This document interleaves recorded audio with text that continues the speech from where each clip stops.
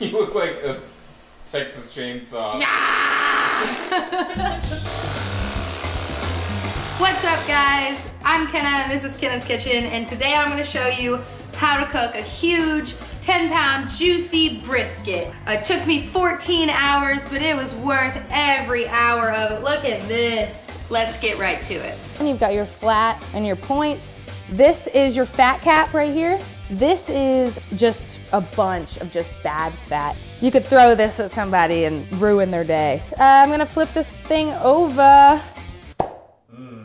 I love a little garlic, so when I saw this salt, pepper, garlic rub, I went ahead and picked it up.